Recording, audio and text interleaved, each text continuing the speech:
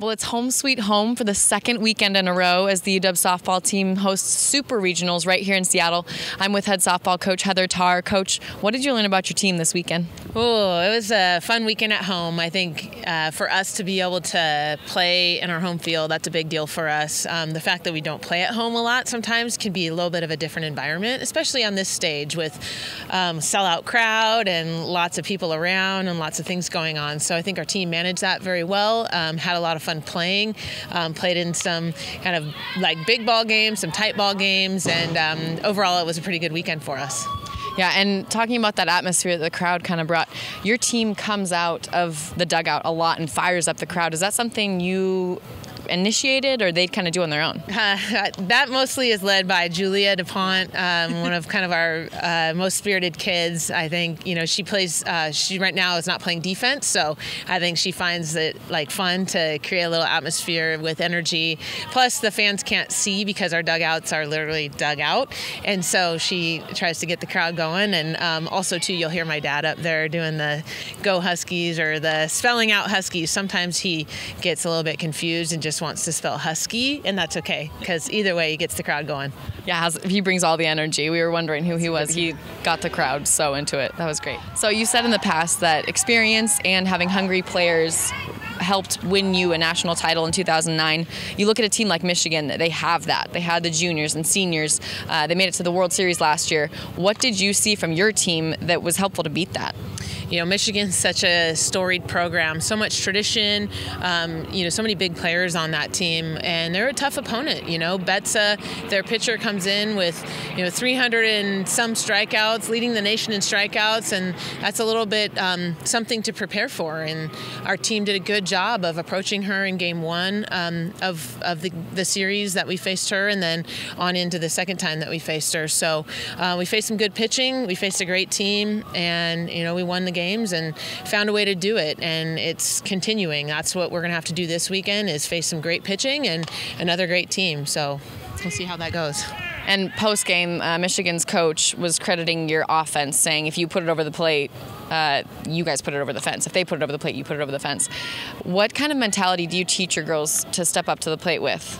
I mean, that's a nice compliment for somebody to say about our offense. But at the end of the day, sometimes it's just a matter of execution. You have to look for the pitch that you're trying to hit, make sure you hit it, and, you can't really control the result. You just have to control the process towards the result. And Utah coming up this weekend, a team you're very familiar with, ended the Pac-12 regular season with them. We have to talk about that comeback win. It's too fun not to. How do you kind of approach a game like that where the other team has a bit of a chip on their shoulder? They saw you win on their home field.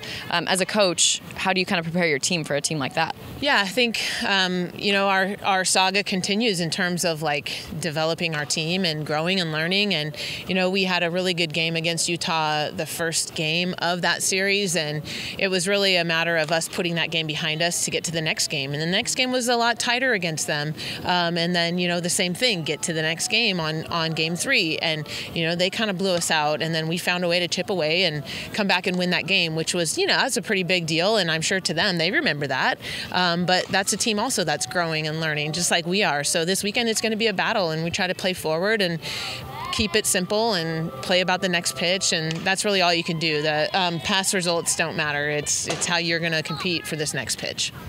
And Tarr Alvello saw a lot of time on the mound for you last weekend. What is the recovery like for her this weekend, and how do you see her playing in this next series? Yeah, well, fortunately, in the Utah series prior to regionals, Taryn threw 11 innings, kept her pitch count down, and that was nice. So this weekend also, she threw a couple 5-inning games, and that was nice. And then game 3, I think her pitch count was still pretty decent. So we've got until Friday for her to take her rest, and she'll be ready to go. And I hear there's a little tradition with sweeps on this team. What kind of reward do you give these girls when they win all the games in a series? Yeah. Well, we started this thing maybe at the beginning of this year where if we win out on a weekend, they get to celebrate with the dessert. So we actually haven't paid up on this past weekend, but they're not that concerned about it. I asked Allie and Stengel, hey, what do you guys want? And they're like, we don't care. So maybe they're just hungry for more and, ready to do bigger and better. Yeah, maybe wanting a double up this weekend. Get an extra portion. There you go. Well, you can catch the Dogs right here at home at 8 p.m. on Friday. Coach, best of luck this weekend. Thank you. Go Dogs.